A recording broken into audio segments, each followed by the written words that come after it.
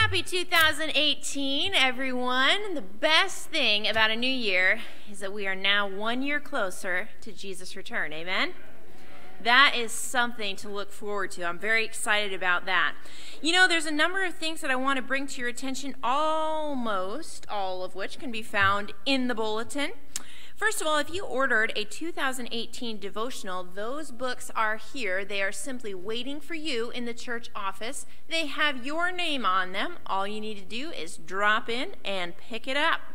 We are going to be having potluck next Sabbath, a good time to be had by all, immediately following second service, so bring your favorite vegetarian dish to share. Young adults, there is going to be a retreat for you called Immersion, February 23rd through the 25th.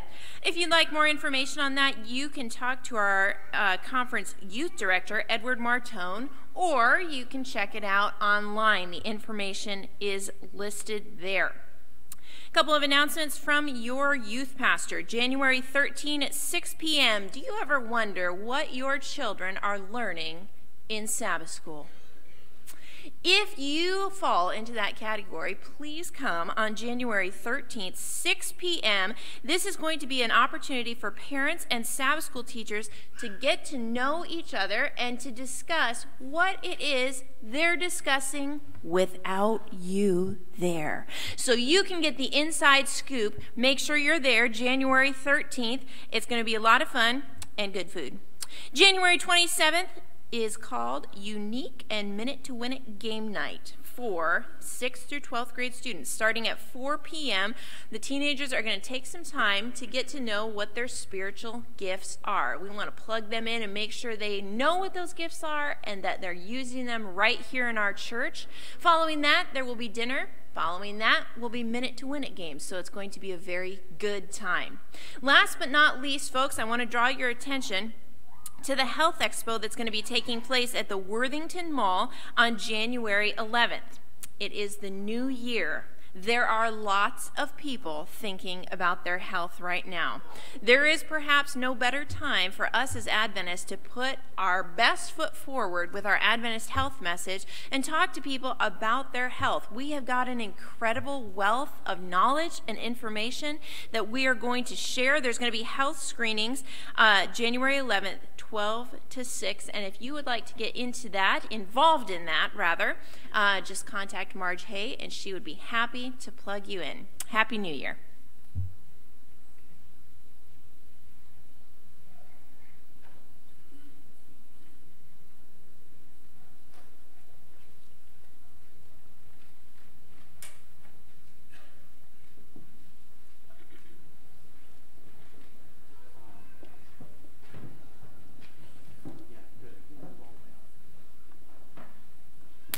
Gary, you thought you'd get away without singing with us, didn't you? Gary's back from Florida. I'm sure it's for a visit. Gary, come on up. You know this call to worship. Come on up. Come on, Gary.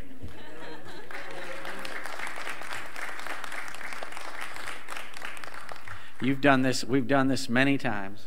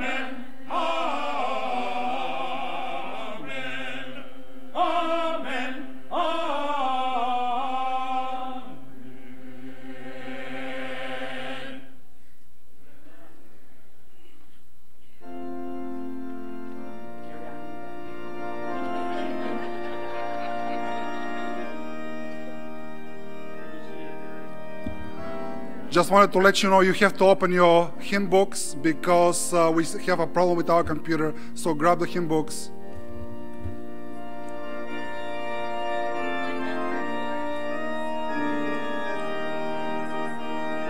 Let's stand together.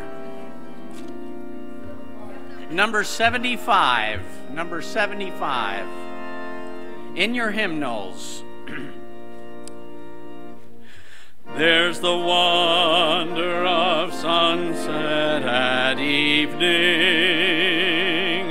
the wonder as sunrise I see, but the wonder of wonders that thrills my soul is the wonder that God loves me.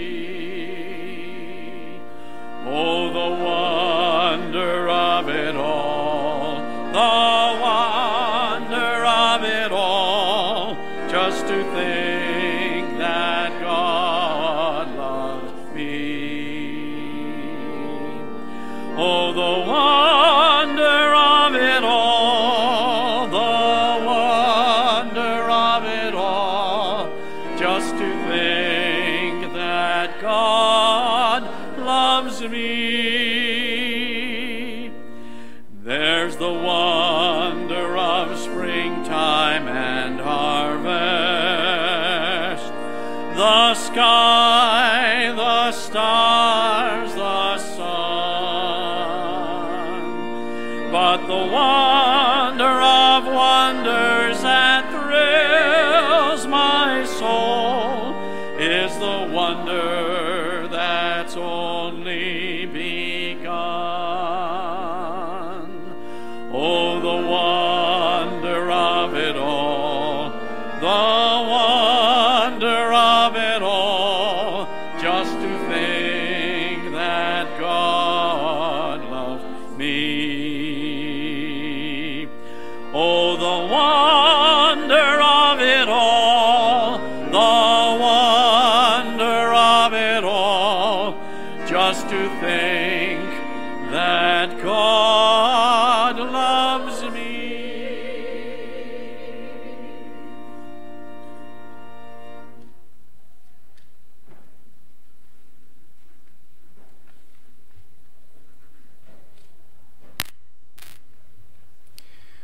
I invite you to stand or sit or kneel as we have our congregational prayer this morning.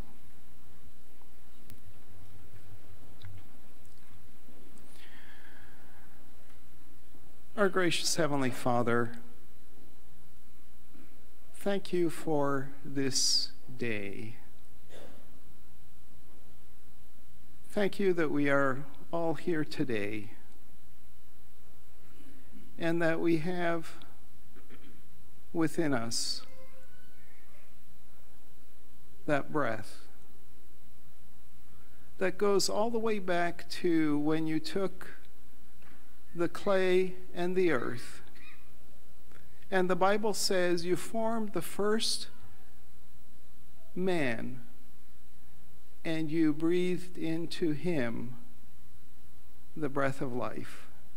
And Lord, if for nothing else we come today to acknowledge you as our Creator and to thank you for the life that we have here on this earth. Lord, many times we come to a new year and we think of what has been in the past and what lies ahead.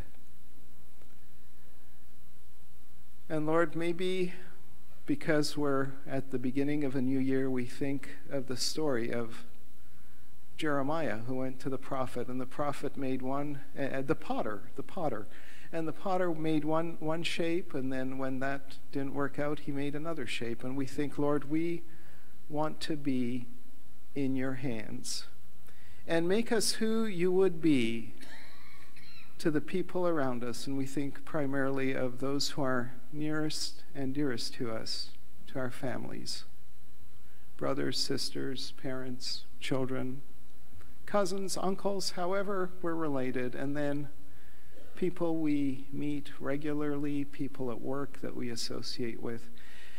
And Lord, just as the potter had plans for what he was making, we know you have plans for us, and we pray that in 2018, those plans will be worked out in our lives. And so, Lord, we come here today to worship you. We come here to praise you.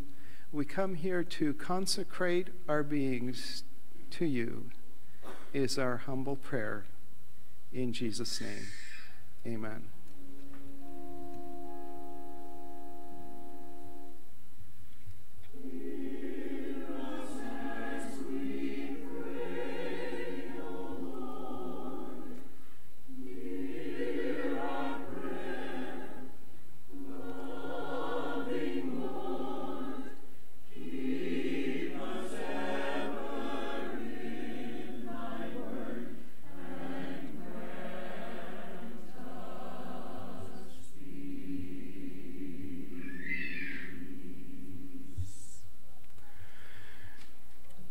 Amen.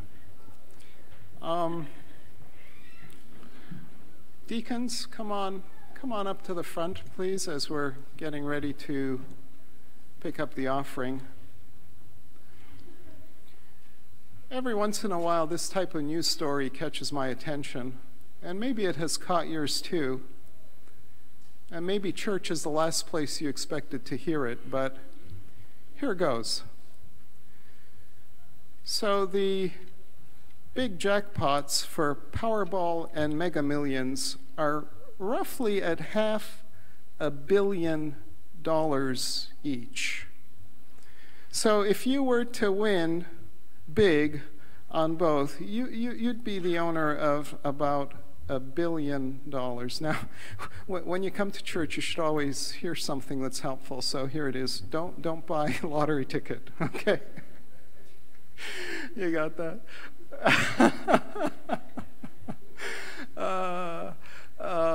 But I was thinking, certainly if you had $1 billion, you could have anything that money could buy. And you guys know what a billion is, right? It's 1,000 millions, and a million is 1,000 thousands. So I'm not even sure if the concept of a billion existed in biblical times. Maybe somebody can fill me in on that later. But instead of that message, I have a different message for you. And this goes way back. As a matter of fact, it goes back to a book in the Old Testament where God said, bring all the tithes and all and offerings into the storehouse. And then he said, you know what? I'm going to open the windows of heaven and pour out a blessing for you. Because you see, you win money, it's impersonal. But God says, I'm going to pour out a blessing for you that you will not have enough room to receive it. So I'm glad you're here. I'm glad you got to hear that message. Let's bow our heads for a word of prayer. Lord, thank you for what you have given to us. And if we look into our lives, we would already say, you have already opened the windows of heaven and poured out your blessing into our lives. And Lord, we come as a response of recognition of your ownership of everything. And our response to your great love to us is to give just a small portion of that which you've entrusted to us. Our prayer in Jesus' name, amen.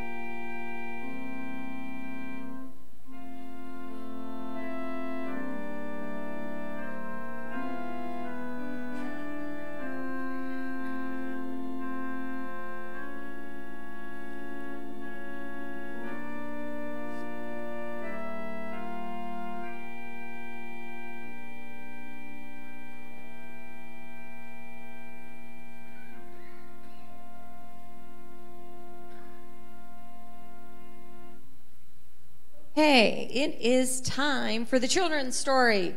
So all of you kids, come on down and take a seat. And I have a story to tell you.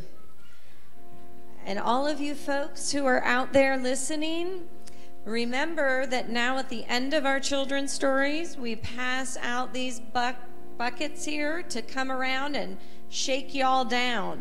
So have your money ready to give to the kids when they come running back to get it. Hi. So while you guys are all coming down, come on. I'll tell you, Chappie sent me a text and she said, can you tell a children's story this week? And I thought and tried to figure out a story I could tell, and I came up with one, and I said, okay, I got one. Yeah, I'll do it. Come on over here, you guys. Come on over here. I'm going to show you some pictures, so sit on over here a little bit closer. There you go. So then I got a text from her again. She said, oh, by the way, it's communion, so, 2 or 3 minutes. So I'm going to talk really fast, all right, to tell you guys a story. Thank you for coming down here. How many of you, raise your hand, if you have ever fished before? If you have ever gone fishing? You've gone fishing, yeah? Anybody else? You've never, gone fishing? Does it sound like fun? Yeah? Did you ever catch anything when you went fishing? You caught something? That's really exciting when you catch something, isn't it? Well, I'm going to tell you a story about when I went fishing with my husband, Phil. Wave hi, Phil. That's my husband. We were in Hawaii, and we went fishing way out in the water. Way out in the water to where you couldn't even see land anymore. We were so far out. And when you fish in deep water like that, you throw the lines out, and then the boat keeps going so that the line is really far away.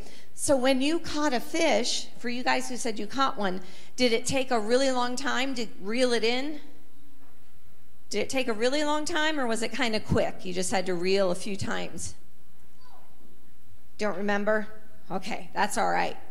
So where I was, we were fishing for big fish, not little ones that you just reel up over the side of the boat or on the dock or maybe on land, right? But big fishes.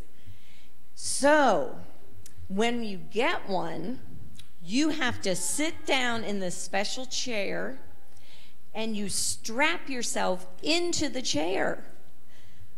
Why do you think I might have had to strap myself into the chair? That's right. Say that again. Because you would fall in the water. Yes, exactly. Because if I did catch a really big fish, it might pull me right over the side of the boat. If I got so excited I forgot to let go of the pole, right? It might just pull me right over like that on the side of the boat. It might be a shark. Yeah, I could have caught a shark, right? Well, we were out in the water for a really long time, and to keep it short, it was several hours. We were falling asleep. We were bored. We didn't catch any fish. We were so bored. And we spent a lot of money to go out on this big boat to go fishing, and so we thought, oh no.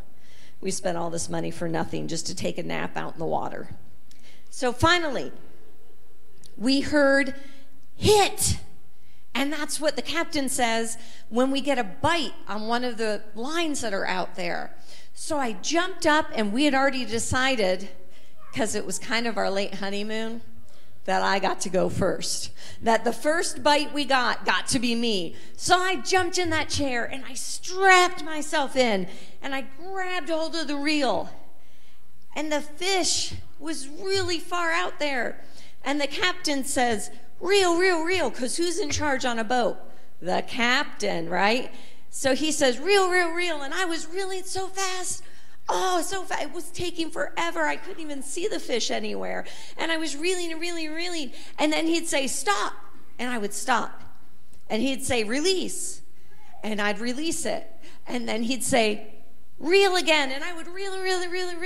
And remember, I said we were out in the middle of the ocean and we couldn't see anything. There was no land. There was only us, except for one thing, a weather buoy. These are the big floating things they put out in the ocean so that scientists and weathermen can know how high the waves are and how strong the wind is blowing. And my fish got caught around a weather buoy in the middle of the ocean. What are the odds of that happening? Lottery odds, that's what. That's the odds of that happening. So the captain said, stop, and I stopped. Because if he was caught around there, the hook that was in his mouth might just rip off, right? And then I'd lose it. And there was a boy who was called the deckhand. And he said, I see it. I'm going to jump into the water and I'm going to get it, because he really wanted me to get that fish. He knew how much I wanted it.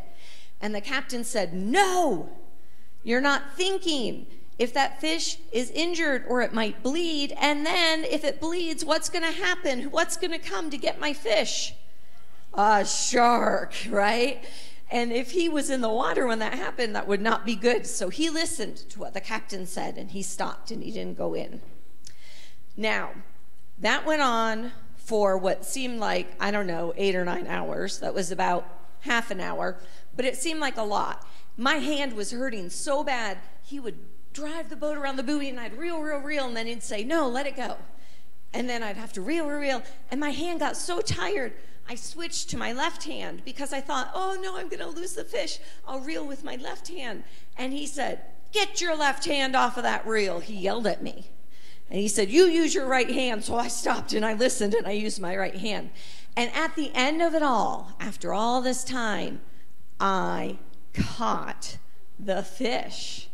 I caught a 24-pound mahi-mahi. Is what they're called. Yeah. And here's a picture of it. And this is the deckhand that wanted to jump in. Right there at the top. That's a picture. So if you stood this fish up and its mouth was on the floor with me, it would stand about this tall. It was really, really big, that fish. Was really big. And afterwards, when I caught it, the captain told me, see it up there? Okay. It's a really big fish, right? 24 pounds. 20 inches long. It's even longer than that. Yeah. So after all of that, the captain told me something. He said, when we snag fish, women are able to bring them in, to reel them all the way in, way better than men. And I said, what? But men are stronger. They should be able to do better than a woman, because I felt really bad. I was getting so sore and tired. And he said, no, women do better, and this is why.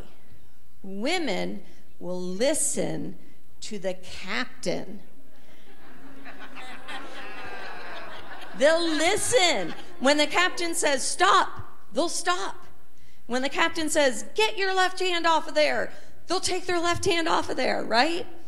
And that's why, because the captain is the one who's in charge, and the captain is the one who's smart and knows everything about fishing. So if we listen, instead of maybe going, no, I almost got it, I'm bringing it in, and then you lose it, right? So it's really important that we listen to the people who know more than us, right? Captains, teachers, parents, pastors. It's very important that we listen and be obedient. Today we have communion, and most of you probably saw that we do foot washing, right? And that seems a little strange sometimes. Why do we wash each other's feet? And there's reasons, and you'll learn about them if you haven't already. But the most important thing to remember is that we do this to be obedient. We do this because Jesus told us to.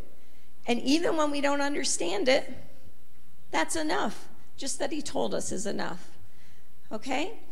Let's close our eyes. Does anyone want to say a prayer first while we're here? Okay, let's say a quick prayer for today. God, thank you for all that you did for us. Thank you for protecting and respecting us. And thank you for Thank you for giving us what we have now. Amen. Amen. That was wonderful. Now, you guys come and get your buckets and go see how full you can get them. There we go. Separate them. Here we go. Whoops. Oh, my goodness. You'd think they were filled with candy or something. Oh, okay. Get in there. There you go.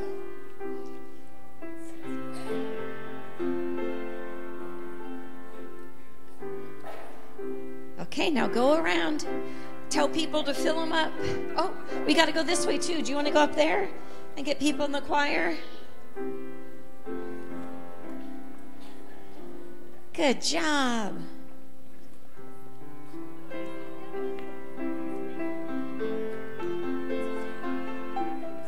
Oh, go back there. There's more. Back there. There you go. Wave your hand if you have more. Thank you, kids, for taking the offerings from the choir. And if you see some money floating from the top of the balcony, this is also for you. Just get at that. Yeah, someone dropping. Do you want me to get it for you? And wonderful job with this fishing story, Sarah. I love the story. I'm envious.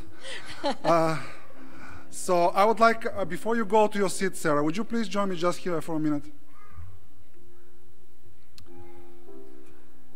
I have the principal of our school, Mrs. Green, who would like to say a few words for you. I am not. I just wanted to thank Sarah publicly for the work that she did with us for our Christmas play. I didn't get to do it the night of, and I thought it was really important that I did it today before too much time went by. So Sarah, because I appreciate you. Thank you. And I really do. Thank you.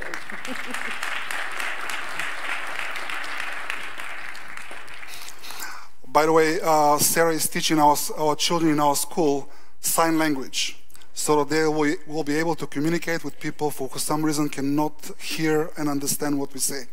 So thank you, Sarah, and thank you, kids. I see your buckets are full. That's great. And all this money are going to go to help our Seventh-day Adventist education in our school and in our daycare.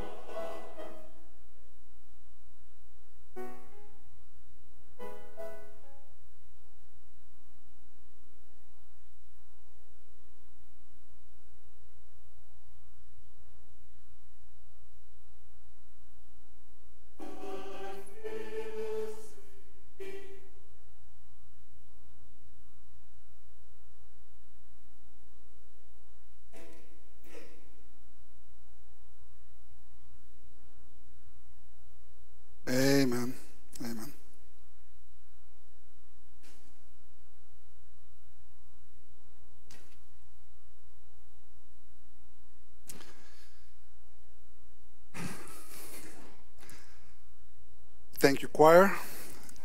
And Happy New Year and Happy Sabbath. Well, let's try it again. Happy Sabbath and a Happy New Year. Okay, that's better. For those of you who are already celebrating their birthday, happy birthday. I know that Gary is here on purpose. Cassandra has a birthday today, so happy birthday, Casey. And if anyone else has had a birthday already in these 6 days of the new year, happy birthday to you too. I would like to ask you, friends, to sing with me a prayer before we begin. So please join me. Lord, prepare me to be a sanctuary, pure and holy, tried and true. With thanksgiving, I'll be a living sanctuary, Lord, for you. Let's try it one more time. Lord, prepare me to be a sanctuary, pure and holy, tried and true. With thanksgiving, I'll be a living sanctuary, oh you. Heavenly Father, you heard the prayer of your people to be a holy place for your divine presence. So we invite you, Lord, in this new year to fulfill this prayer and promise. And bless us today as we contemplate your word, to hear your voice. In the name of Jesus we pray. Amen. Friends, it's again this time of the year when we make promises to ourselves and sometimes to other people and to God that we are not going to be the same. We look back in the 2017 and we realize that we made the same New Year's resolution that we are making this year. We want to be smarter, slimmer, healthier, richer, happier. And yet, strangely enough, 360 days from now, we are going to realize that the majority of us has not reached this goal. As a matter of fact, if you have made already some New Year's resolution, according to Forbes magazine, by the end of this month, 1/3 of us would have been already broken these New Year's resolutions. And 92%, 360 days from now, are going to look back disappointed at the results or lack thereof of their New Year's resolutions. For some reason, we love making new beginnings, but we end up with the same old endings. What's wrong with this picture? Today I would like to give Jesus the opportunity to tell us, to preach to us. I'm going to preach one of his sermons. I would like Jesus to tell us why our New Year's resolutions fail and how to make them lasting, how to make them successful. So I've titled my message today, Making New Year's what? Do you notice that I've changed one letter? So what is it? New Year's what? Okay. Well, please grab your Bibles and open them to Luke chapter 5, verses 36 through 39. We're going to listen to a very short sermon of Jesus, and yet powerful sermon of Jesus. By the way, as you are flipping the pages or you're browsing through your electronic devices to find Luke chapter 5. I would like to ask you, how many of you would like Jesus to be the lead pastor of Worthington Seventh-day Adventist Church? Okay. Those of you who do not like Jesus to be a lead pastor, you like me, okay? You're not going to replace me. No, joking aside, I would love to have Jesus as a lead pastor of Worthington Seventh-day Adventist Church. Yet, may I tell you something? If he were the lead pastor of Worthington Seventh-day Adventist Church, what would have happened? Most of you are going to be bitterly disappointed. And you say, oh, that cannot be. Well, it is true. Jesus has a very strange preaching style. Yeah, he does. Jesus' style is unmatched in the New Testament and in the Old Testament in the Bible. It's a very strange style because after the majority of his sermons, even his disciples, not to mention about the other guys, even his disciples who spent 3.5 years with him will come and say, what was this sermon all about? Would you please explain your sermon because we didn't get it? And I'm telling you, if Jesus were the lead pastor of Worthington Seventh-day Adventist Church, Carolyn and our other elders are going to pull him by the side outside in the sanctuary. What did you mean with this sermon? Or sometimes they may even ask him, why did you upset the saints? You know? This is the type of sermons Jesus preached. So today, Jesus' type of sermon, so don't blame it on me. So anyone would like to volunteer to read verses 36 to 39? We have already Francis Obikunle, she will read for us. So let's hear the word of God. The Gospel of Luke, chapter 5, verses 36 through 39. He told them this parable. No one tears a piece out of a new garment to patch an old one.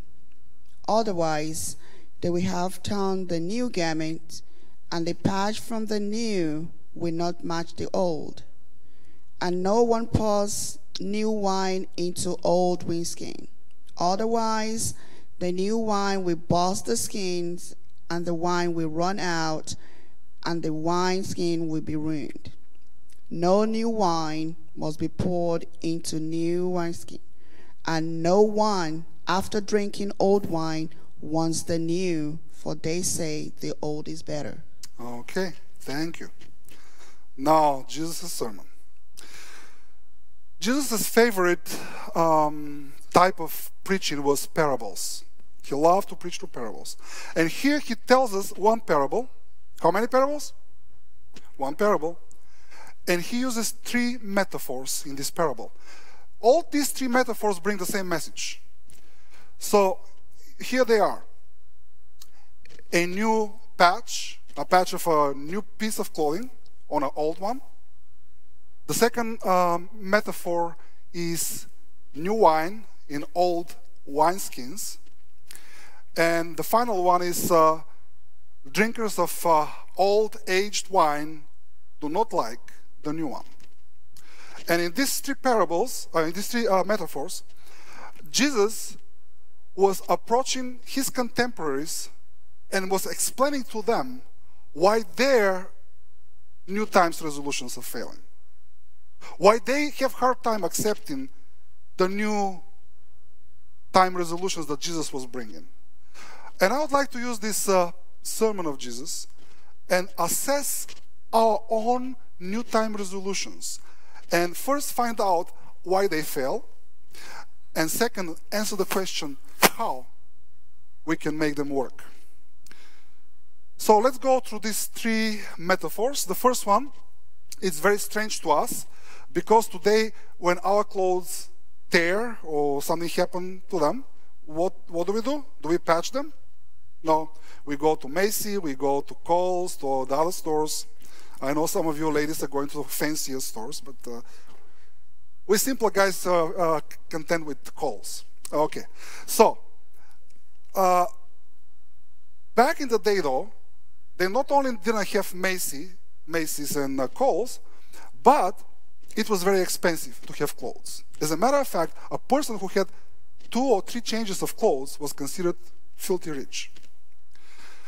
So back then, when your clothes tear, what they do, they take from another old, unused cloth patch, and they patch it on the torn one. And Jesus says here, no one in his common mind, in his common sense, will take a perfectly new piece of clothing, cut a piece from it to patch an old one. And do you know why? If you do that, Jesus says the patching job is going to be worse than the cloth was in the beginning. Because the very first time you wash this cloth, the new unwashed piece of cloth will shrink and will tear. And the patching job is going to be worse than before. And what Jesus is trying to tell his contemporaries and indirectly to us is that all of us have the tendency to do a patching job. Our New Year's resolutions are patching jobs. Jesus is offering us completely new thing. He's offering us himself. Yet, like the Pharisees, like the people of his time when he came on earth, we like that good old-time religion. You know, remember the song? Give me that old-time religion. You know, it's a very catchy song. I love the song. But theology, zero. Because of that old-time religion, they crucified Jesus. And because of that old-time religion that we are so addicted to, we do patching jobs. We never allow Jesus to completely transform our lives. We Westerners approach Jesus in the same way we go to the mall. We pick and choose. We approach religion and Christianity in the same way we approach a smorgasbord, a buffet. We choose what to take and what not to take. And Jesus says, you either take me whole or don't cut pieces of me and patch it on your own life, because if you do that, the patching job is going to be worse than you were in the beginning. This is why you see in the churches so many messed up people, and sometimes people from outside criticize us and say, people outside who do not know Jesus are better off than what you're doing, guys. There are some cases of that. And it is fulfillment of what Jesus said. If you take me and cut pieces of me and patch on your old life, the tear is going to be worse than before. It is better for you to have never known Jesus than to do this patching job. And friends, this is the same attitude we have toward our New Year's resolutions. Our New Year's resolutions is bettering our old self. And Jesus says, it is not going to work. Our New Year's resolutions fail because Jesus is not into a patching job. Jesus is into completely creating new. Then the second metaphor of Jesus brings the same point around. Back in the days, people didn't have bottles. They didn't have these glass bottles. They either stored liquids in big jars, or if they want to travel and have a liquid with them, they usually will use animal skin, usually goat or sheep skin. And what happens is, Jesus says, you cannot pour new wine into the old wineskins, because the old wineskins are shriveled. They have lost their elasticity. And when you pour new wine, new fresh grape juice, into the goat skin, what happens is there is a reaction that happens there and produces carbon dioxide. And the skin gets stretched and stretched and stretched. If it's a new one, it can stretch. The old one, though, has lost its elasticity and bursts. So Jesus says, I'm this new wine. And you cannot pour me into the old you. It's going to burst you. You cannot contain my blessings. You cannot contain me if you pour me into the old you. This is what our friends, the Jewish people of Jesus' time, tried to do. They tried to pour Jesus' religion into the old container. And Jesus says, it's going to burst you. Jesus is telling us, your old mind is not elastic enough to contain my kingdom. It's going to burst you to pieces. And the blessings of the kingdom are going to be spilled on the ground. Jesus says, you need a new mind, stretchable. Because the way I do religion will stretch you to the brink of your understanding. The way I do my things will be criticized by others and misunderstood by many. If you think that Jesus has changed over the last 2,000 years, you're wrong. Jesus upset all the people in his time with the way he was doing religion. This is why he ended up on the cross. Not because he was complying to the old, good time religion. Our New Times resolutions fail because they're just that, resolutions. Jesus says, resolutions are not enough with me. You have to make a New Year's revolution.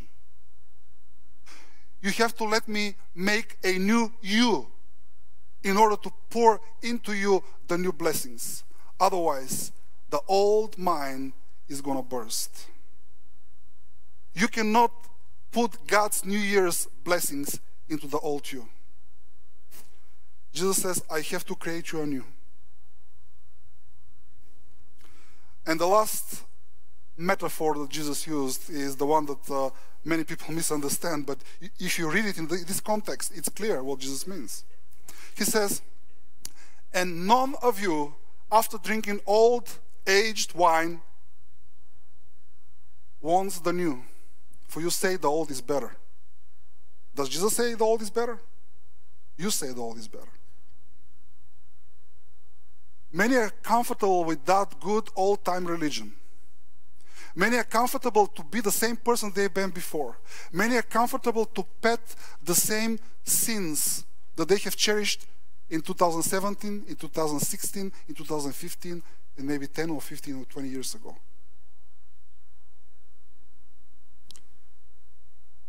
Perverted taste cannot appreciate the new wine that Jesus gives. Many are comfortable with that old time. Jesus was crucified by old-timers. Jesus was crucified by the people who were living in the past of the old-time religion. New Year's resolutions and opportunity are oftentimes crucified because we like the old wine more than the new. We are addicted to our sinful taste, and the things that God is offering us are blunt and not tasty. And we have to allow Him to change our tastes, to change our attitudes, to completely transform our desires. We all crave a happy new year. Let's make a reality check, friends. Do you really crave a happy new year? In reality, what we are desiring is a patch job.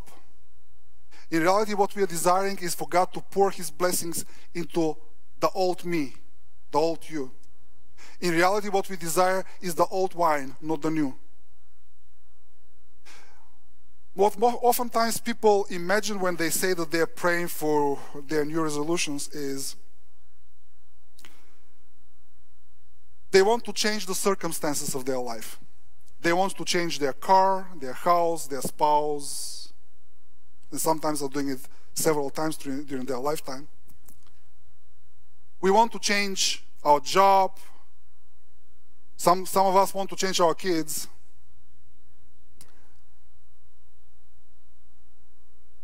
But the reality is that none of these things, even if they happen, can bring you the lasting happiness that Jesus talks about. The only way to experience a happy new year is to allow Jesus to revolutionize our spiritual lives, to change our tastes, to change our desires, to change our perspectives of values of life, to make a new you, to make a new me. I would like to give you some ideas for New Year's resolutions that I believe will last. 2 months ago, Pastor Jeremy and I presented to you a study of more than 6 months together with a group of leaders in our church. And we decided to figure out what is the vision of God for the church. And we discovered that the vision of God for the church is based on 5 core values. First is passionate spirituality. Only people who love God supremely, above everything else and anyone else, can really experience the dream of God.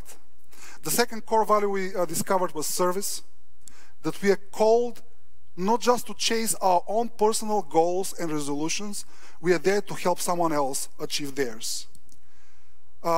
We discovered that central to the dream of God for this world is discipleship. That if we want to be faithful to what God is calling us to be, we have to mentor other people into becoming sons and daughters of God. The fourth value that is the one that upset the Pharisees and the contemporaries of Jesus, the one that upsets even today people, is grace. Grace is this outrageous thing that turns religious people mad when you extend it to people that they think they don't deserve it. And they forget that they themselves do not deserve grace. And finally, the last but not least important core value was legacy. That Jesus has called us as people of God to give this legacy we have inherited from Him to our children and to our grandchildren. We put passionate spirituality as number 1 in this list of core values because this is the value that can revolutionize your personal life and can revolutionize our church. People with half-baked spirituality, with patch job spirituality, are worse than having not at all knowledge of Christ. Jesus says, I want you completely new. Allow me to make you new. Don't resist me. I know that you cannot do it on your own, but don't resist me. Make the resolution that you are going to love me more than anyone else. And I'm going to give you the strength to do it. I'm going to give you the strength to transform you. And I'm going to do something that you cannot even imagine in your life. And through you, I'm going to transform the community. I'm going to transform your children. I'm going to transform your grandchildren. I'm going to transform even your enemies. So friends, 360 days lay ahead of us. We are given a new year, and before you take it for granted, I've been at too many funerals in the last year. To many people, this opportunity of a new year has been denied, but it is given us. Let us not waste it. Let us become the new us that God desires us to be. So today, I don't want to wish you a happy new year. I would like to wish you a happy new you, a happy new me. May God bless us all to dream big with God and to not be content with a patching job that we have been doing for so long. Would you please take out of your bulletin the yellow connection card? I would like us to make a few practical decisions before we continue with our communion.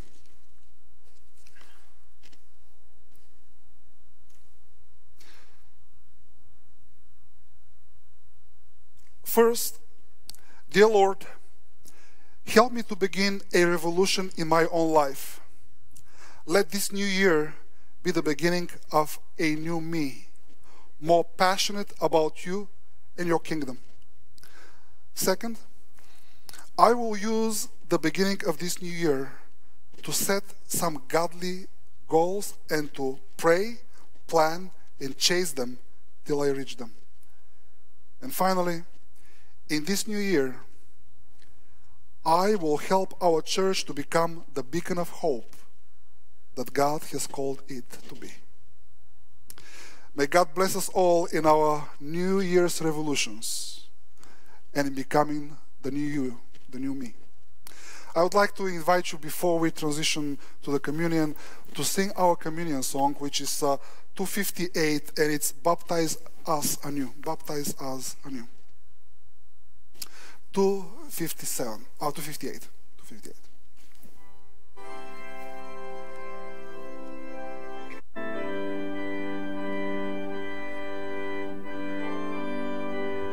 Let's stand together.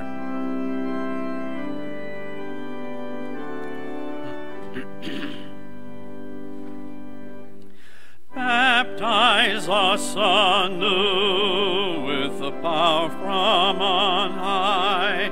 With love, oh, refresh us, dear Savior, draw nigh. We humbly beseech thee, Lord Jesus, we pray. With love and the Spirit, baptize us today. Unworthy we cry, unholy we. Cleanse us from sin's guilty stain. We humbly beseech thee, Lord Jesus, we pray. With love and the Spirit, baptize us today. O heavenly dove, descend from on high. We plead thy rich blessings, in mercy draw nigh. We humbly beseech thee, Lord Jesus, we pray. With love and the Spirit, baptize us today. Oh, list to glad voice, from heaven it came. Thou art my beloved, well pleased I am. We praise thee, we bless thee, dear Lamb that was slain. We laud and adore thee. Amen and amen.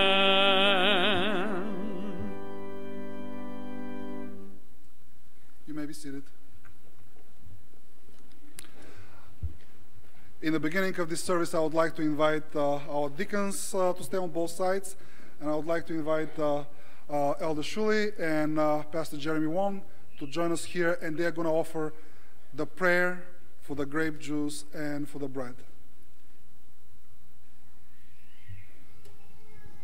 Please bow your heads for prayer as Pastor Jeremy and Elder Kevin Shuley pray for us.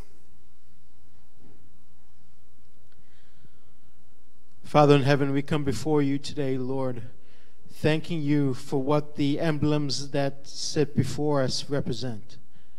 It represents, Lord, that you came and died and sacrificed for us so that we may have eternal life. Lord, may the purpose and the meaning of this ceremony be forefront in our minds this morning. And Father, we ask that you will fill us with your Spirit anew, and that you would change and transform all of us and not just part of us this year. Lord, we thank you in Jesus' name. Amen. Amen. Dear Heavenly Father, thank you for bringing us together on this Sabbath day, and that we can celebrate communion together. Help us remember these emblems of the bread and the grape juice for the blood and your body that was broken for us. I pray in your name. Amen. Amen. I want to make a quick announcement how we are going to proceed. For the sake of brevity, I would like to invite you to take the central aisle and to come down the central aisle, pick both elements, and use then the side aisles to go to your seats. Those who are upstairs, you don't have to come downstairs. Someone is going to come up to you. Those of you who cannot, for some reason, come up front, just lift up your hand and the deacons are going to come to you to serve you where you are. We are doing this for the sake of brevity. Again, I would like to emphasize that. We are not doing it for any other reasons. Don't spread rumors. So I would like to invite you now to stand up and start coming up front. Pick both elements. Don't participate in them till everybody is served. And at the end, we are going to take them together as a symbol of our unity in Christ.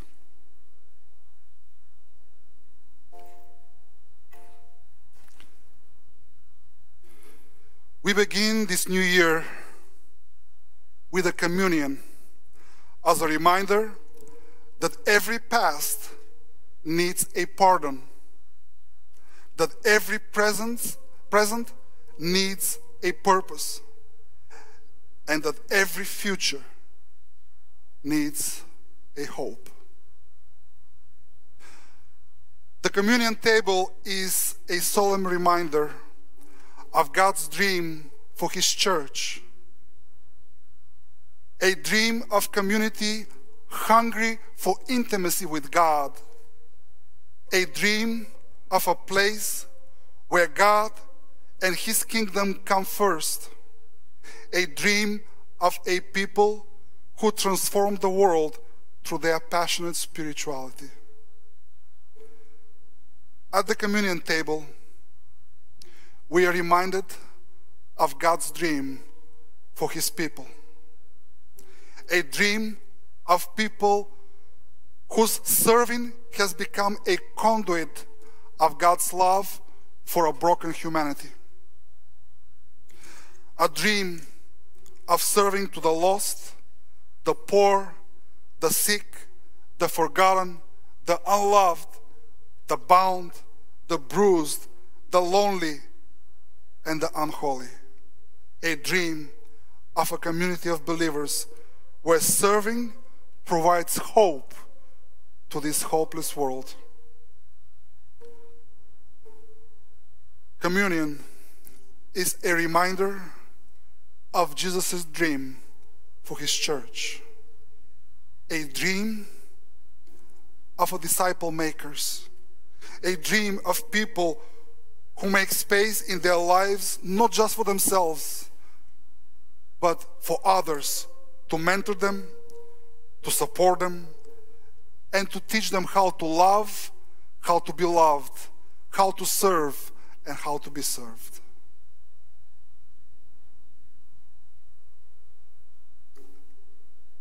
Discipleship is a dream of God for a place where the Bible is cherished as a word of God and clearly expounded to others in order to introduce them to Jesus. Communion is a place of grace, a dream of a church where people feel safe to laugh, to cry, and to be real. A dream of a church that has become a depository of God's grace for people of all places, of all classes, of all colors, of all ethnicities, of all abilities and all disabilities, of all political persuasions and lack thereof.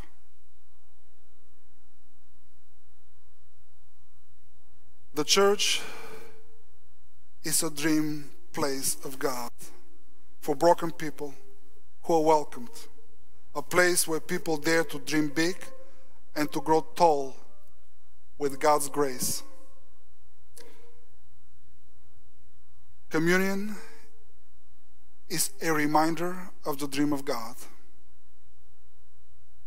a dream of parents and grandparents, of uncles and aunts who care to give their passionate spirituality and devotion to the next generation and to grow them into men and women of God.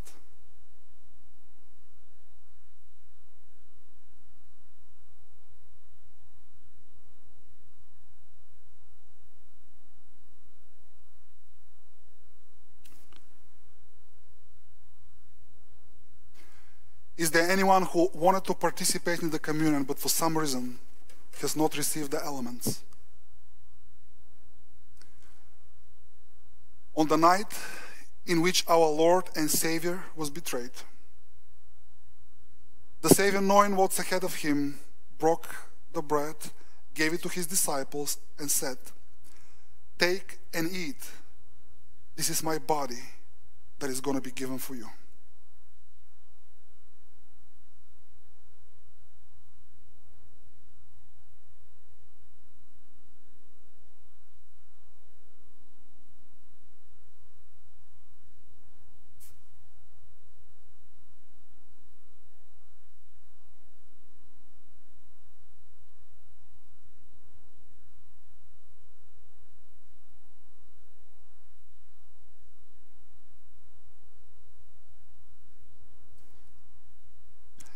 In the same manner, with a gaze stretched toward the ages and looking toward the ultimate New Year's celebration, our Lord lifted up the cup full of grape juice and said, "Take and drink. This is the blood of the new covenant. For I'm telling you the truth, I will not drink of the fruit of the vine till that day when I'm going to drink it new with you in my kingdom."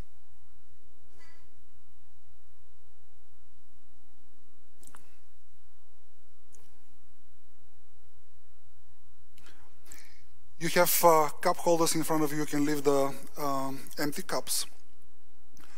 I would like to invite you to stand up on your feet before our closing song, to stand up on your feet.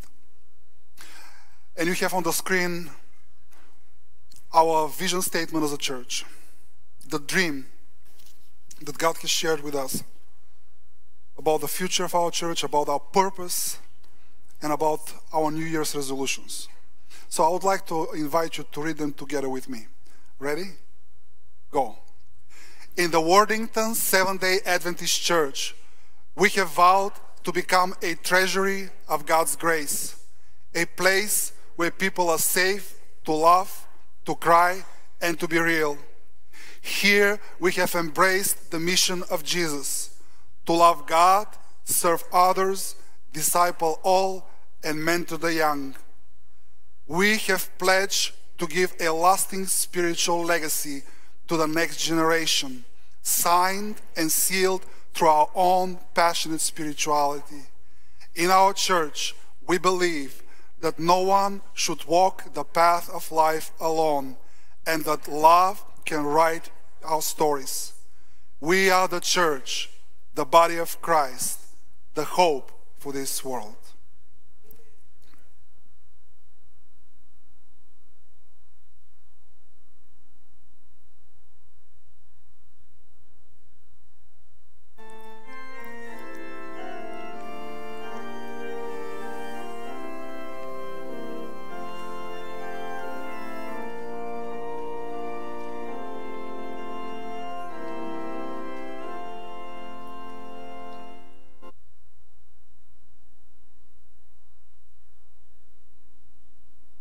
Faith confessing, the people of God from his dwelling take leave.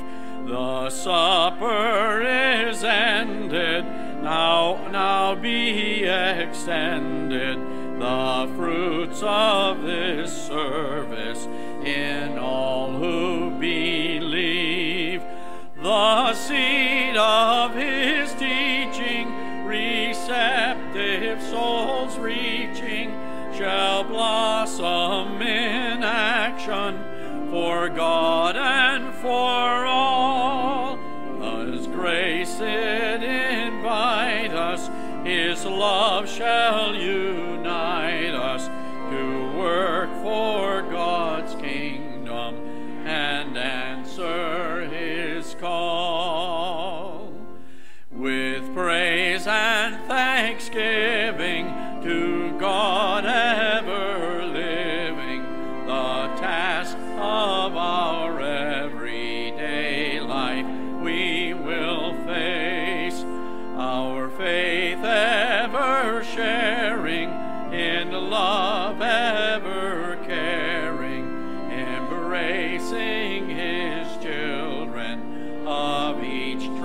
tribe and race. With your feast you feed us, with your light now lead us, unite us as one in this life that we share. Then may all the living with praise and thanksgiving give honor to Christ and his name that we bear.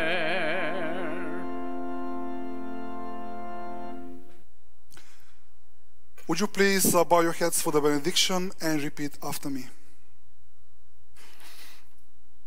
O Lord of new beginnings, thank you for the gift of another year. For this new year, I ask you, Lord, to bless me with a renewed mind. I don't want to make unrealistic promises. And yet, I don't want to be fruitless either. Give me the strength to set some godly goals. Help me to develop a plan for their achievement. And then to keep on working on them daily. Till I bring fruit for your glory. In the name of the Father, and of the Son, and of the Holy Spirit. Amen.